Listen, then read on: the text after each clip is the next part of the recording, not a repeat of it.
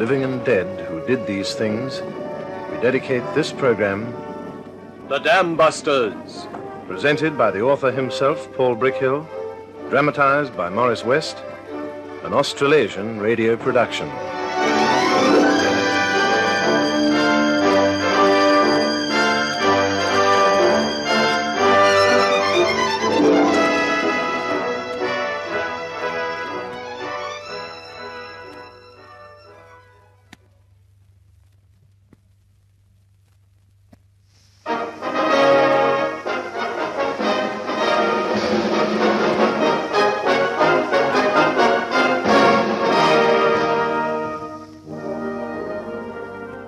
Good evening, this is Paul Brickhill speaking.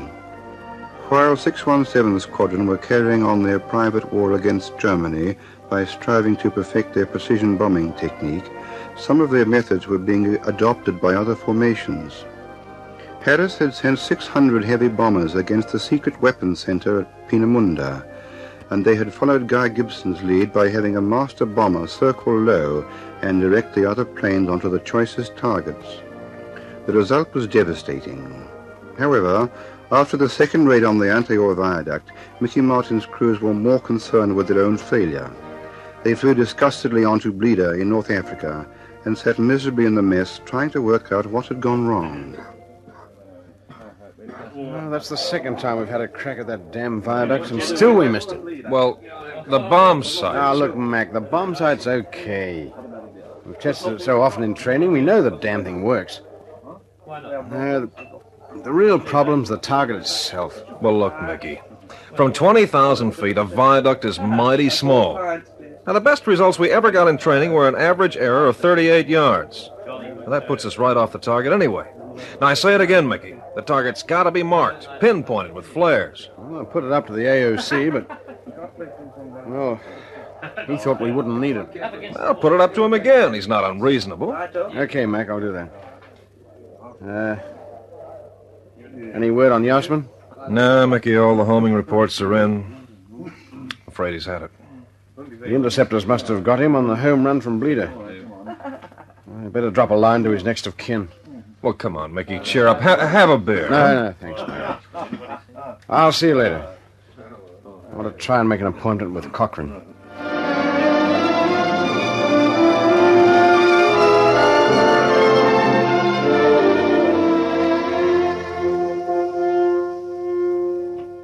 And I checked it with all the other boys, sir.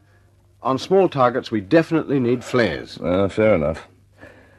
The boys are doing well to get near misses at 50 yards, but I agree. It's not accurate enough for pinpoint targets. Here's what you do, Martin. I'll get on to Pathfinder headquarters and tell them to expect you.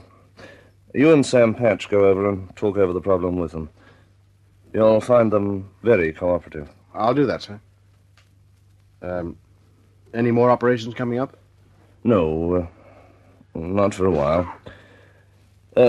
You get the boys back onto training with the SABS. Yes, sir. I'm dreadfully sorry, sir. This is the third time I've messed up an operation for you. I'm due to be relieved shortly. Perhaps it's a good thing. I wanted to talk to you about that, Martin. I am relieving you, but, well, not because you've made a mess of the job. You haven't. I'd like to tell you that nobody could have done better. Nice of you to say so, sir. Who's the new man? Cheshire. Do you know him? Cheshire? But I thought he was a group captain. Yes, he was. But now, at his own request, he's taken a step down to Winco in order to get back on operations. Keen type? Very keen. I think you'll like him.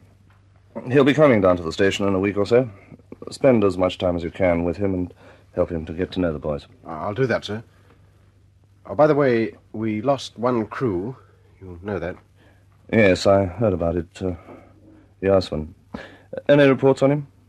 No, sir. He took off with us from Eder on the home run. The fighters must have picked him up off the Spanish coast. I've written to the next of kin. Mm-hmm. Good man. Oh, well, that's all for the moment, Martin. By the way, you may be surprised when you meet Cheshire. You'll probably be more surprised when you talk to him for the first time. But don't underrate him.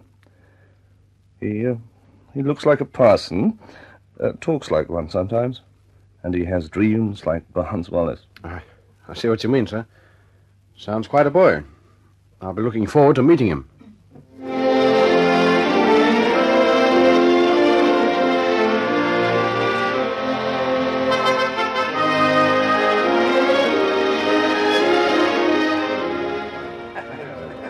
Hey, Mickey. Hey, have you seen this new guy, Cheshire? Yes, Mac, but you better keep your voice down. He's liable to be here any minute. Oh, he looks like a professor.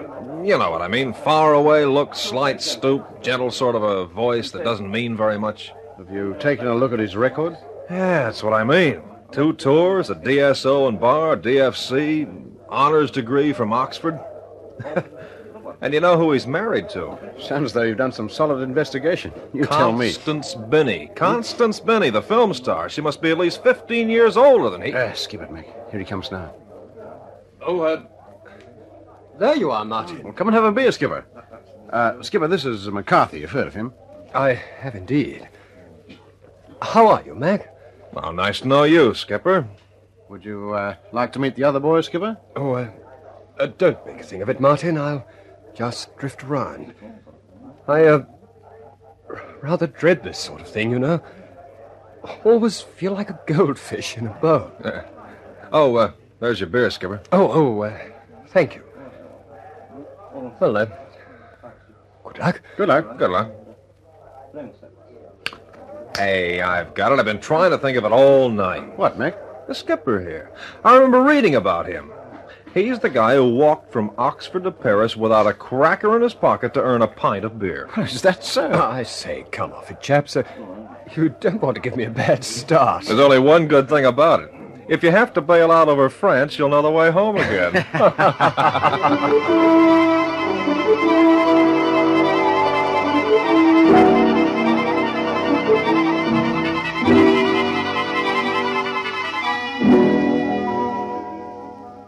Can I see you for a moment, sir? Oh, yes, of course, Corporal Lehman. What's the trouble? It's the new CO. I'm his driver, you know. Yes, I know. What you don't know, apparently, is that for the last 3 days I've been sitting in the car outside his office, waiting to drive him wherever he wants to go. He doesn't seem to know I'm there. He just walks past with his eyes on the ground and goes wherever he wants to on foot. Doesn't he like me or something? I don't know, Corporal. Why don't you ask him? I'll do that right away. I'm sick of being treated like a piece of equipment.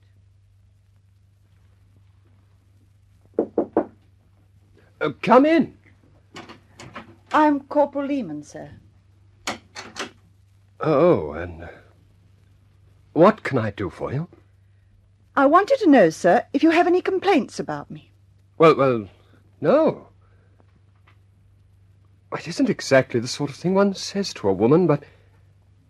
Well, to be quite candid, I didn't even know you existed. I've been sitting outside your office for the past 3 days, sir. Good Lord. Have you? Where? I hadn't noticed. In the station wagon, sir. Your station wagon. I'm your driver. Your what? Your driver, sir. As CO of the squadron, you have at your disposal a station wagon and a driver. Good Lord, I had no idea. And you've been... Well, you poor girl. I'm most dreadfully sorry. It seems I've got a lot to learn, doesn't it? Well, sir, you could save a lot of boot leather. So I could. Well, I tell you what. If ever you see me walking where you think I should be driven, suppose you give me a hail? It'll be much easier that way. Well, I'm forgetful, you see. To think I didn't even know I had a car. Good Lord.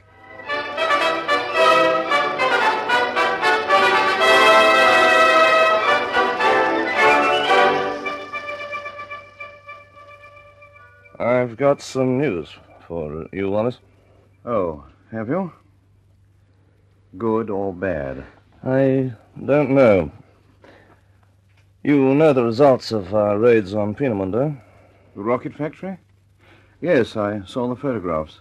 The result of those raids has been to put back German rocket production at least 6 months. But it doesn't solve the problem of the launching sites on the French coast? No. However, it's the opinion of the experts, not necessarily mine, that we should stop work on this earthquake bomb of yours. Oh, dear me. After all this work and organization. Yeah, it's such a waste, my dear Cochrane, such a criminal waste. What I'm telling you, Wallis, is not official. Yet. I thought you should be forewarned. It's very kind of you, Cochrane. But I hope this doesn't mean I'm to be involved in more long-winded discussions. I'm afraid it does. Yes, I might have known it. Look, Cochrane, we set out to produce this bomb with one end in view, namely to smash the rocket launching sites, to pierce the underground storage areas, to strike at the mechanism which controls the launching of the projectiles themselves. Mm-hmm. We agreed there was no other way of doing it. You've got to have a bomb capable of piercing 30 feet of ferro-concrete. You can't get away from it. Whatever the experts say now, Cochrane, they'll have to come back to our original plan sooner or later. Yes, I realize that, Wallis. However, I can only make suggestions. I'm in no position to, dictate policy. Oh, I understand that, of course. Oh, dear. Well, I suppose I shall have to talk to Harris and some of the others. Oh, by the way, you could save me a lot of trouble if you'd prepare the ground for me. Well, I'd be happy to do that, Wallis. But, I'm afraid you'll have to make some sort of compromise. What sort of compromise? Well, instead of the monster bomb that you're working on now, would it be possible to work on a slightly smaller model? Say, 12,000 pounds. Still with the same principle, namely the piercing of concrete installations and the production of an earthquake blast. Yes, that's possible. Well, if you'd work on that, let me have some facts and figures. I'll prepare the ground for you with Harris and some of the others. It's the best I can do. You know, Cochrane, when this war's over, they'll have to set up a new chair in the universities. What sort of chair, Wallis? Elementary diplomacy for backroom boffins. We're so very helpless when we have to deal with people who can't read a page of figures.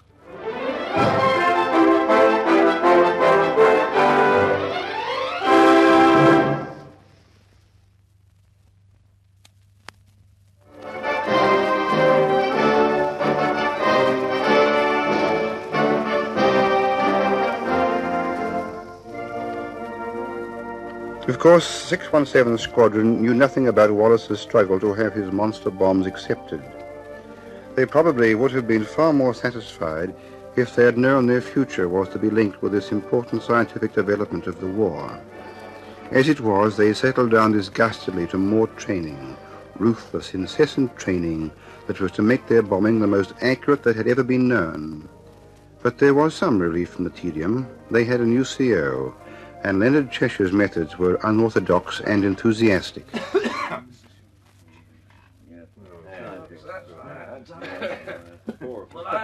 All right, chaps, relax a while.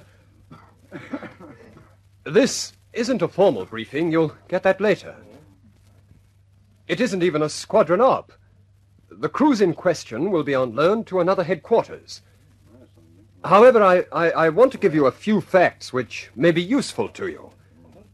After all, you will be representing 617, and I'd like you to put up as good a show as possible under the circumstances. There'll be 4 crews. Yours, McCarthy. Yes, sir. Yours, Clayton. Yes, sir. The other 2 will be Bull and Whedon. Yes, sir. Very good, sir. You'll take off tomorrow morning at 0900 hours and land your aircraft at Tempsford.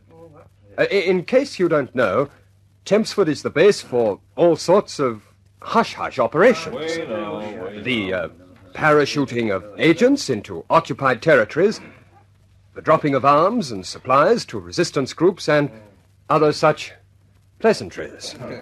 Sounds as though it's going to be sticky. It could be. First of all, the weather's chancy. It's December now, and you know what that means. Aye, fog, rain, snow, and everything in the book. Yeah. Yes, well, that's about the size of it. The next problem is that you'll be coming in onto a blind target. Maybe a valley tucked away in the mountains. It may be a field or a vineyard. But I thought the resistance boys always marked the dropping places. You know, flashing torches or lighting fires. That depends entirely on the area. If it's free of German troops, okay. If not... I see what you mean. That puts it up to the navigator. Yes, well... The reason you've been chosen for the operation is because of your experience in low flying. There's only one thing I'd like to say to you, and it's this. An operation like this is darned uncomfortable. But if you feel like grousing about it, just think of the people all over Europe. Little groups of men. Women and children, too, for whom you are the only lifeline to freedom and to hope. They hear your engines and they say, "We're not forgotten. The British are over again." They go in daily and nightly fear of the Gestapo. They risk everything to go out and pick up the packages you drop to them. They risk their own necks to hide and care for the unknown agent whom you drop out of the sky. Ours isn't an easy job. But at least when we come back, we can relax in free air. Well, that's all, chaps. Take-off time, 0900 hours tomorrow. I wish you luck. Well, that's the oddest briefing I've ever heard. He's an odd guy, but I like him. Yeah, I like him.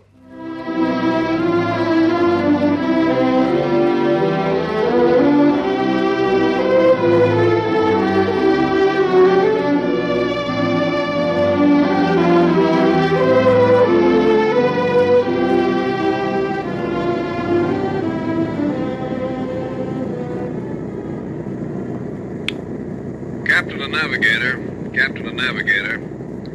Hey, look, I'm as blind as a bat in this fog. Can you give me a fix? Navigator to captain. We're over target area, all right, Skipper. But I can't give you anything close enough to drop by. Okay, I guess that's it.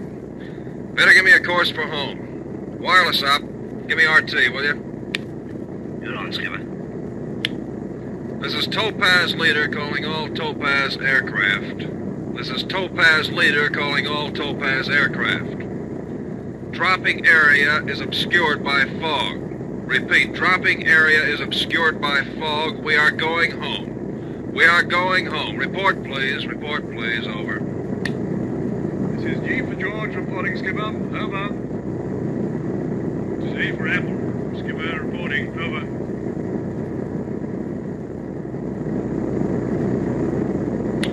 This is Leader calling P. Popsy M. Mother.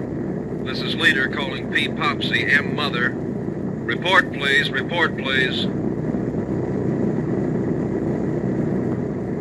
Captain and crew. Looks as though Bull and Wheaton have had it. We're going home. Give me a course, navigator.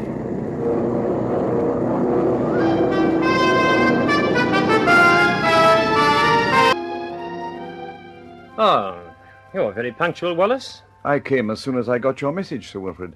You know what I want to see you about. I've had some correspondence with Cochrane laying out your point of view, and excuse me. Come in. Oh, Harris. Kevin, take a chair. Hello, Freeman. Wallis. Some delay in getting here, I'm afraid. Traffic moves at a snail's pace in London these days. Well, Wallace, Has Freeman told you? Oh, I was just beginning to explain. Well, the fact is, Wallace, this 10-ton bomb of yours has been discussed at great length in the highest quarters. The Prime Minister, the Minister for Aircraft Production, and we all agree that the targets are not sufficiently large or important individually to justify all this work and diversion of effort. Since we raided Peenemünde... I know what happened at Peenemünde, but the fact still remains that sooner or later the Germans will have their rockets in production again. And you'll have to do something about the launching sites. You know that they're too strong to be greatly damaged by ordinary bombs. Yes, we do know. We've been over that at great length. But you see, the crux of the problem is... The problem is this, Wallace.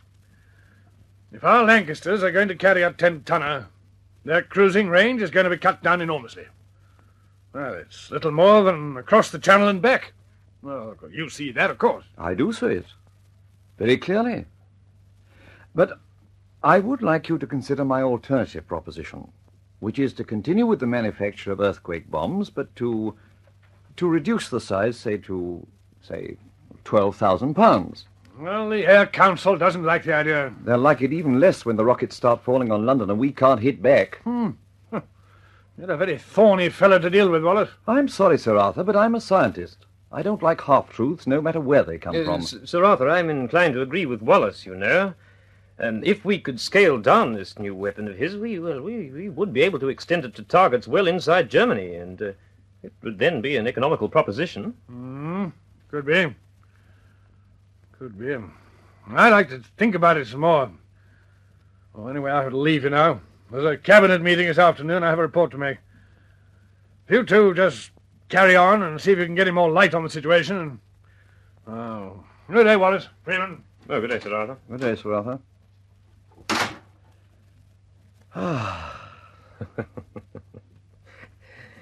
He isn't very easy to get on with, is he? But he has the greatest admiration for your work, my dear Wallace. I can assure you of that. He has the oddest way of showing it. Now, look, Wallace, I'm going to do something now that I have no real authority to do, but, well, I may burn my fingers, but that's better than having London burn about our ears again. Yes, Sir Wilfred? I'm going to authorize you to proceed with this scaled-down weapon of yours. I won't issue any official orders, but I'll stand by you at any inquiry that may be made. That good enough? It's very, very good indeed. And when will you have the model ready to test? By the middle of March.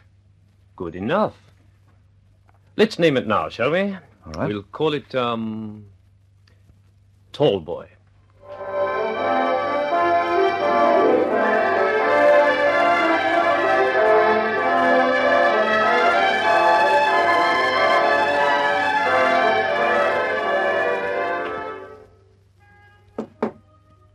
Come in.